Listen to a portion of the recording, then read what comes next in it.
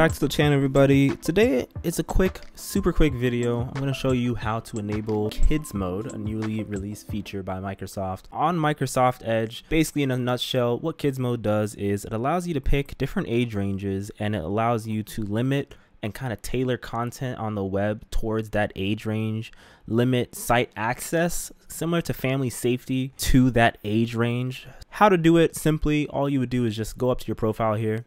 You would click that drop down, and then you go down and you see browse in kids mode. Now when you click that, you'll see welcome to kids mode, and it'll tell you everything about it. You can hit learn more to go to their website, and you hit get started, and this is what I was talking about. This is the two age ranges, so it lets you do 5 through 8 and 9 through 12 years old.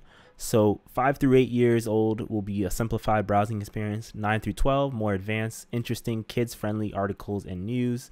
And they have their own separate privacy and themes. So let's try out 5 through 8 years old. You can see it just went full screen.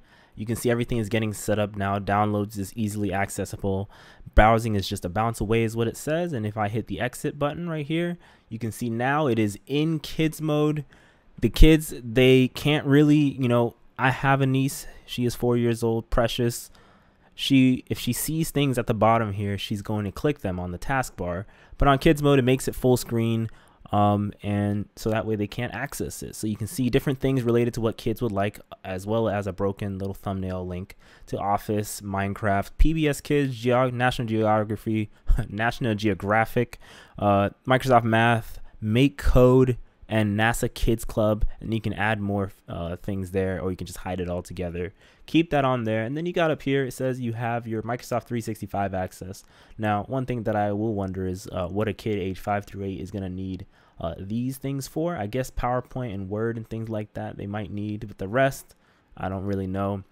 And then up here it says colors and background. So if you click that, you can pick the background, you can pick the color theme. Let's say you want, I think this is Elsa. And let it load in, and now you see Elsa from Frozen right here. I think this is from Frozen 2, I believe. Don't ask why I know that. So you can see that it just kind of tailors it. And then when you start your searches, let's say you want to search Peppa Pig, because I do have a niece that loves Peppa Pig. It brings up Bing search. It says kids mode in the corner there. It shows Peppa Pig. It tailors things to Peppa Pig. It really restricts access to other things on there. Now, one thing that I will say is this should not pop up. I know it's Bing's website, but this should not pop up because a 5 through 8 year old might click on this stuff. So I'll hit maybe later. If you want to go back to searching, they may not know to click the URL bar up here, but if you want to go back to searching as you scroll down, you can just click that and start searching again. And then also you got your kids mode here. It says exit kids mode window and things like that. So it works pretty well. It seems to be pretty decent. If I hit this button here, I can search Bing. If I click away, it's gone. Yeah, it's pretty straightforward. It's pretty simple. And then these buttons a kid will never touch.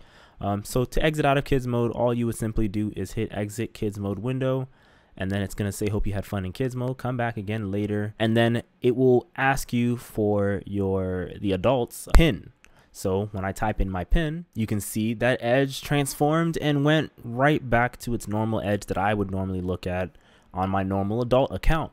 So it's a pretty decent feature. It's pretty interesting. I'll test it out on my little 8-year-old nieces, and I'll also test it out on my 4-year-old and see how they really, or 4-year-old niece, and see how they interact with it, and maybe get some feedback later on. But yeah, that's a quick tutorial on how to look at kids mode on Edge. You do need the Canary Edge or the dev channel Edge for this. It's not in full release yet, but yeah, hope you guys enjoy. Take care.